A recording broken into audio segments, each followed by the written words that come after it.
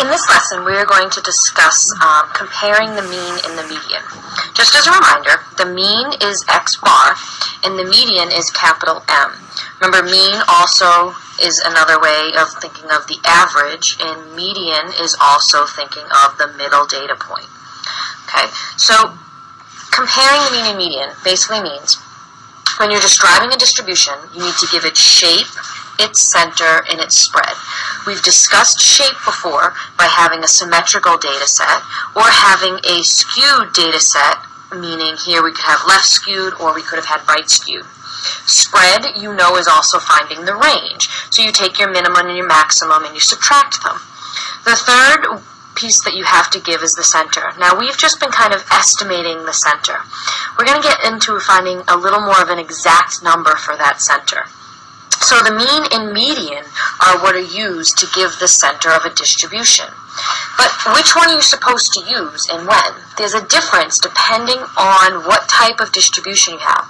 Now remember, distribution just means what does your graph look like? Okay, that's just remember saying those are your bins and how many times that you have those numbers in your bins. So here you're going to have, that you can see that there's three distributions here on this graph.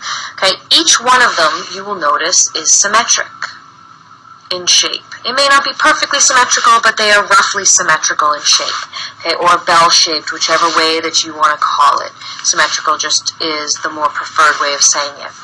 When you have symmetrical data, what ends up happening is your mean and your median are both at about the same point.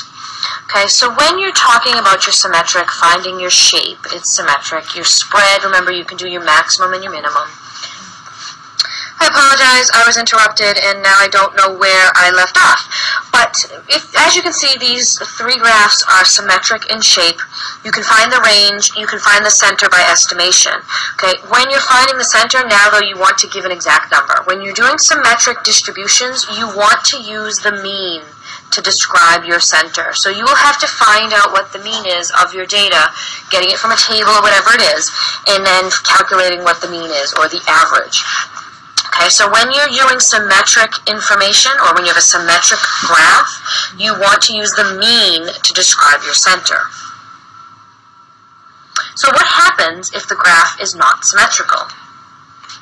If the graph is not symmetrical like these three, it's considered skewed. So here on the first one, you have one that is considered right skewed. This would be considered left skewed, and this one also down at the bottom in red would be considered right skewed. When it's right skewed or left skewed, no matter how more severe of a skewness it is or not, you want to use the median. So when you have a distribution that's skewed, you want to use the median for your center. So you have to go through and you have to find out what that middle number is. Now, depending on your data, it could be easier to find than others.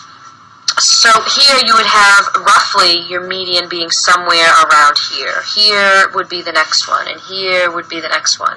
Okay, essentially your median is going to be close to your peak, okay, depending on how high your peak is and all the rest of your distribution.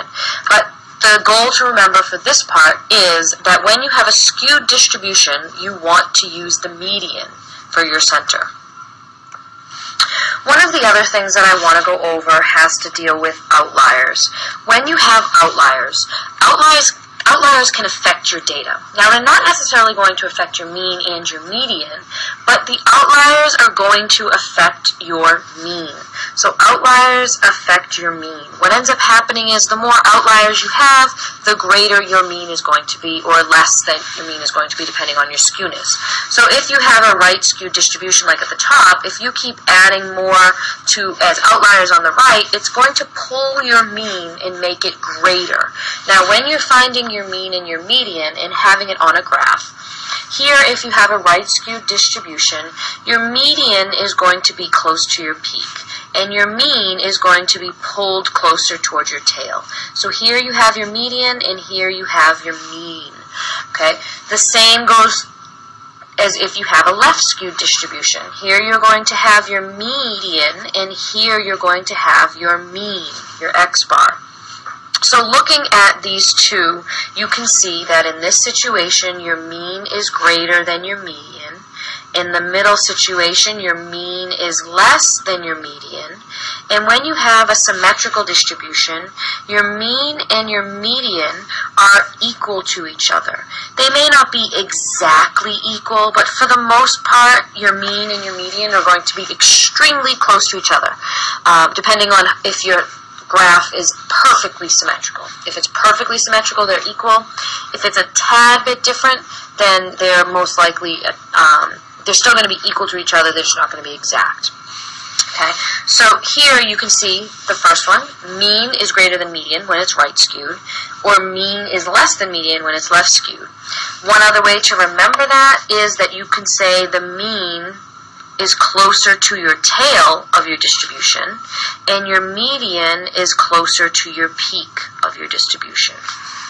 Okay, so somehow you're going to want to remember that median is closer to the tail, and mean is closer to your tail, and median is closer to your peak. So why is it important to know that the mean goes closer to the tail? So let's look at this problem. The mean test score of a statistics class is 85. The median test score is 92. You could be asked, what is the shape of the distribution, and which summary should we use to describe this distribution? Or you could be asked to describe this distribution and what it looks like on a graph. So let's look at those numbers. When we have these numbers for a class average of a mean of 85, so we'll say that this is where 85 is at. Here's 80, here's 90, and here's 95. And 90, so here we have 85 as the class average, and 92 is about right here. We want to know, well, what would that distribution look like? We know that it will probably go up to about 100. So does that mean that we have a symmetrical distribution? If you look at the two numbers, 85 and 92, they're really not close to each other. So we don't have a symmetrical distribution. We have some sort of skewed distribution. And knowing those numbers, we have to be able to figure out which.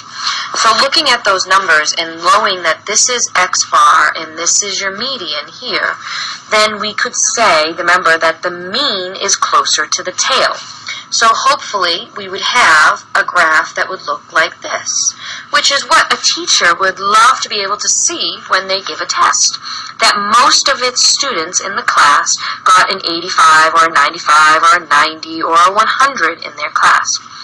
So the shape of this distribution would be left skewed.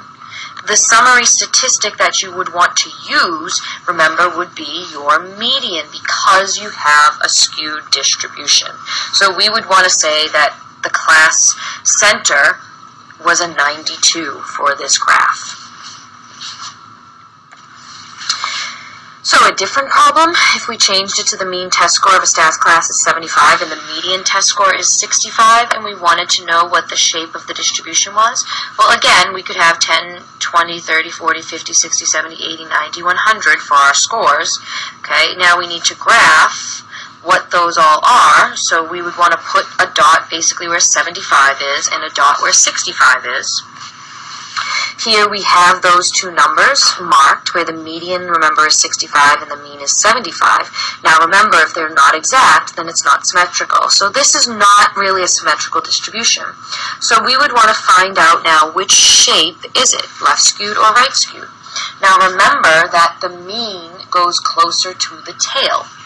So we are going to have a distribution that looks more like this, which would be considered right skewed.